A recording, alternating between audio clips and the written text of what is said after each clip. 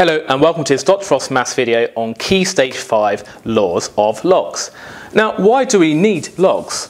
Well, let's just think about why we need different functions in maths. If I had an initial input x, if I added 2 to it, how would I undo that plus 2? Well, you would subtract 2, obviously, wouldn't you, to get back to x. Now, what about if we had an input, I don't know, 3, and then we times it by 4 to get 12? How would we undo that times 4 to get back to 3? Well, we would divide it by 4, wouldn't we? So the inverse of timesing by 4 is dividing by 4. And then what about squaring? If we had 3 and then we squared it, so that input squared, we would get 9, wouldn't we? Then how would you undo that squared to get back from the 9 to the 3? Well, you would square root it, wouldn't you? So you'd square root that input, and the 9 square rooted will get you back to 3. Now, what about if we had 3 and we did 2 to the power of that input? Now, 2 to the power of 3 is 8. Now, how do we get back from that 8 to the 3? And that's where we have something called logs. So the inverse of 2 to the power of is log base 2 of that input. And we'll explore this a lot more. If we do log base 2 of that 8, it gets us back to 3. So that's the whole point of logs. They provide an opposite, an inverse to 2 to the power of something, or 3 to the power of something. Or they provide an opposite to exponential functions. So the inverse of exponential functions, like 2 to the power of something, 3 to the power of something, are the logarithmic functions. And similarly, the inverse of the logarithmic functions are the exponential functions. Now let's use that principle to solve these initial questions. We want to evaluate log base 5 of 25. Now I'll firstly show you how to do it on a calculator. If you have a calculator like this, you'll see a log button here. And there's different log buttons, but we want the one where there's 2 little squares there. So we do that log, we can see we can put a 5 in the sort of little box, and then use our arrow to put a 25 in the big box, and it gives us 2. Now the reason it gives you 2 is because it's asking the question, 5 to the power of what gives you 25? Just like here, when we had the 8 and we did log base 2 of it, that's asking the question, 2 to the power of what gives you 8? What is that missing power there? And we can see it's 3. So 5 to the power of 2 gives you 25. What about the next one? Log base 3 of 81. Well, we ask our question, what's the missing power? 3 to the power of what would give you 81? Well, 3 to the power of 4 is 81. C, log base 2 of 32. We ask ourselves the question, 2 to the power of what is 32? What goes in the middle? 2 to the power of what is 32? Well, it's just 5. 2 to the power of 5 is 32. Log base 4 of 1. Well, 4 to the power of what is 1? Well, it's 0, isn't it? 4 to the power of 0 gives you 1. And in fact, in general, whenever we do log of any base of 1, we always get 0. So that is a key result. What about E? Log base 4 of 4. 4 to the power of what is 4? Well, 4 to the power of 1 is 4, so that gives you 1. So again, another key result, that if you do log base, let's say A, of itself, A, it always gives you 1. F, log base 2 of 1 over 16. Well, 2 to the power of what is 1 over 16? Well, notice 1 over 16 is 2 to the power of minus 4. So therefore the answer is minus 4. 2 to the power of minus 4 will give you a 16th. And then G, it wants us to do this one with a calculator. Log base 3 of 7. Now we don't always get a nice number. 3 to the power of something is 7. That's not going to be a whole number. However, we can sort of estimate the value because we know that 3 squared would give us 9. So therefore this result must be slightly less than 2. And let's do it on a calculator to see if that's right. Log base 3 of 7. Yeah, it's 1.77 to 3 significant figures. So it was indeed slightly less than 2. And then finally, log of 1,000. Now notice we don't have a little small number here. And this small number, by the way, is called the base. That is called the base of the logarithm. Now, if there's no base specified, then by default, it's log base 10. So we could just put a 10 there. And then we ask ourselves, 10 to the power of what is 1,000? Well, 10 to the power of 3 is 1,000. So the answer would be 3. And you can actually find that log without the base on your calculator. Depending on your calculator, it might just be above that key there. So if I do shift that, I can see it's a log, but it doesn't have a small number there. And if I put in the 1000, indeed it gives me 3. Interestingly, in kind of academic circles, like proper mathematics, when you write log on its own, it actually means log base e, and we're going to come across log base e and ln later in the video. Now let's solve these equations in 2. We want to solve log base 3 of x is equal to 4. Now, I have 2 different ways of solving this. I'll present both, and then you can choose which method you prefer. Now, one method is to just sort of like move some stuff around. So remember, log asks the question, 3 to the power of what is equal to x? And it's saying that answer is 4.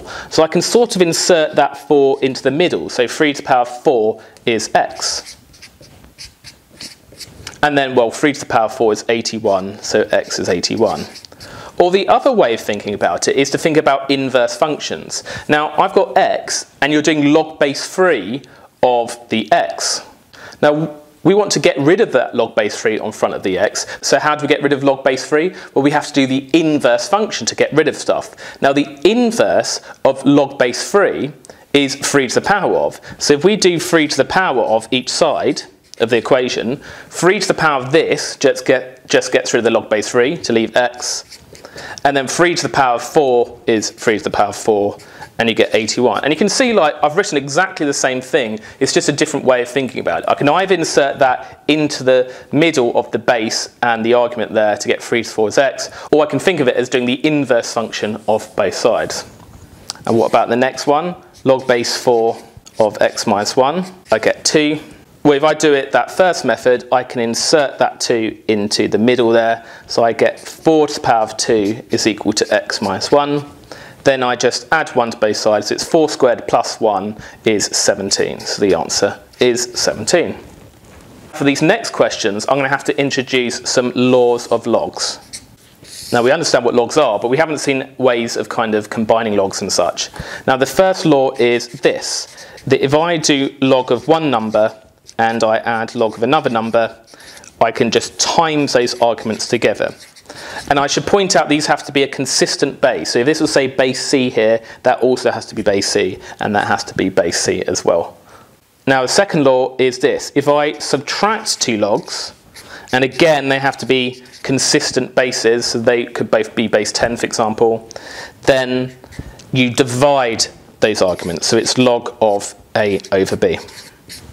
And the final law of logs is this, that if I have log of something to the power of something, then you can move that power to the front and you end up with b log a. And again, it doesn't matter what this base is, as long as that base is consistent with that base there.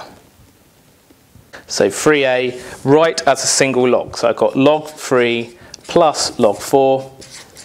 And they're both consistent bases, they're both base 10. So I can use this first law here. And remember, when you add 2 logs, you just times the argument. So the 3 times 4, you get log 12. Part B, I've got 2 log base 3 of 5 minus log base 3 of 4. Again, they're consistent bases. Don't worry what we do if you had different bases. Now, in order to be able to use this law here, where we've subtracted 2 logs, there can't be any number in front of those logs. So somehow I have to get rid of that 2. Now, to get rid of that 2, we could actually use this third law here. Can you see that the power can move to the front? And similarly, this number at the front can move to the power. So this 2 here, we can move initially to the power. So we get log base 3 of 5 squared, which is 25. And now, because there's no number in front of the log, we can use this second law here. We're subtracting 2 logs, so we just divide the numbers. So that would be equal to log base 3 of 25 over 4. And that would be the final result. We've managed to write this as a single logarithm. Now, this one is harder, but using the same laws of logs. We've got log base 2 of x plus 15 minus log base 2 of x equals 6. And we need to first show that we can write this as x squared minus 34x plus 225 equals 0. So there's a quadratic. So again, we want to combine this into a single log so that we can solve it. So let's move that 2 on the front to the power. So we get log base 2 of x plus 15 squared minus log base 2 of x equals 6. And then we can use this second law of logs here. We've got a subtraction here, so we divide those two arguments. So it's log base 2 of x plus 15 squared over x is equal to 6. And now we've got a single log, so we can get rid of the log. So we can do that in the same way we did these questions in part 2. We can just insert that 6 into the middle here between the base and the argument of this log. So we get 2 to the 6 is equal to x plus 15 squared over x. And now we're on the home straight because we don't have any logs left in our equation. So now 2 to the 6 is equal to 64, and we can times by that x to get this.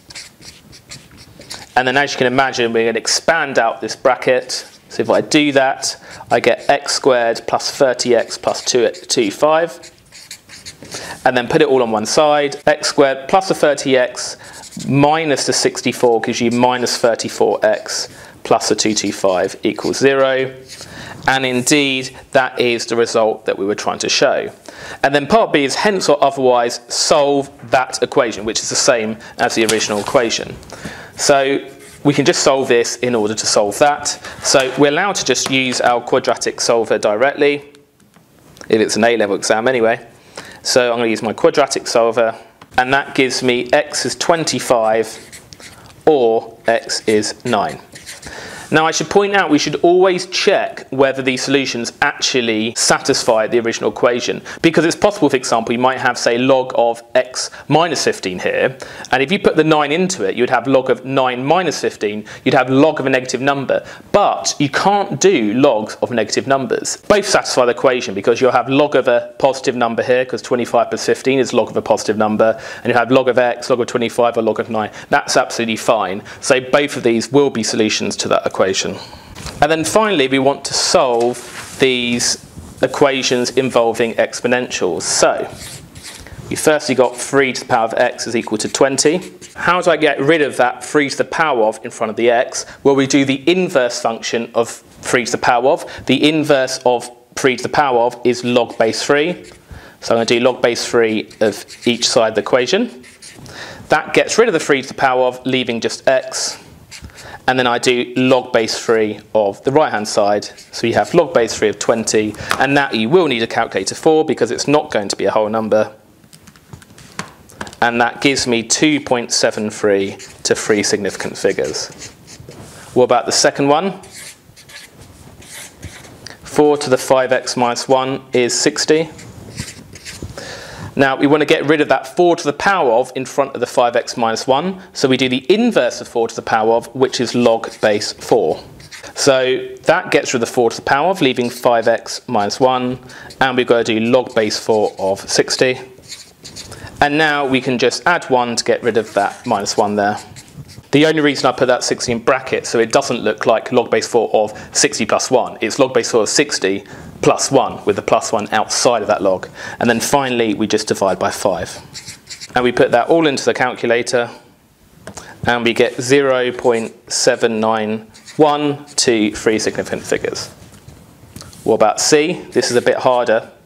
You might be tempted to either do log base 3 of both sides or log base 2 of both sides, because log base 3 would get rid of that 3 to the power of, log base 2 would get rid of that 2 to the power of. But there's nothing consistent we can do to both sides which will get rid of both. So what we're actually going to do is we're just going to do a sort of generic log without a base. So we just do log of both sides, but we don't care about the base. Now I know that log without a base specified means log base 10, but the fact is the base doesn't matter. As long as we're doing log of the same base of both sides, it won't matter. Now that allows us to use some laws of logs. So we've got an instance of this where we can move the power to the front. So I can move the x to the front, and we can move the x plus 1 all in brackets to the front here. And then it sort of becomes a changing the subject problem where you've got x appearing multiple times. So if I expand out that bracket on the right, because I've got x times log 2, plus 1 times log 2. And then do you remember, if the x appears multiple times, you isolate all the x terms on one side of the equation. So I'm going to subtract that x log 2, because then that enables me to factorise out the x, and then I can just divide both sides by that bracket. So I get x is equal to log 2 over log 3 minus log 2. And I could put that into my calculator and it would use base 10. And I could use any base I want, but as long as all these bases are consistent, you'll actually get the same result. And then this very last question in this video, we've got 2 to the x times 3 to the x plus 1 is equal to 5. Now this is even more unobvious what you do, but I'm again just going to do log of both sides, and we don't care about the base, but by default it would be base 10. Now this, because we've logged it, allows us to split it up, because we can use various laws of logs here. So we've got log of something times something, that's this thing here, so we can write it as log of the first thing plus log of the second thing. So I can do that here. So we've got log of the first thing in that product plus log of the second thing in that product, and that is equal to log 5. And now look, we've got a power here, so we can use this third law here. We can move the power to the front, so move that x to the front, x log 2 plus, and we can move that whole power of x plus 1 to the front in a bracket. The bracket is important. And then it's very similar to the question we had before. So if we just expand that bracket out, and then as before, we just need to isolate all the x terms on one side. So we've already got all the x terms on the left, but that's not an x term, so we need to subtract it to get it to the other side. And then because we've isolated all the x terms on one side, we factorise that x out, and then we divide by that whole bracket. And that is the final result. We could again put that in our calculator, but if they wanted the exact result, that would be the answer that you give. I suppose if you wanted to, you could simplify this into a single log. So that would be log of 5 over 3. And the bottom would be log 2 plus log 3 is just log 6. But I'm not convinced that that looks simpler than that, because you've got a fraction within a fraction, which is not ideal. So that probably is the simplest way of writing it.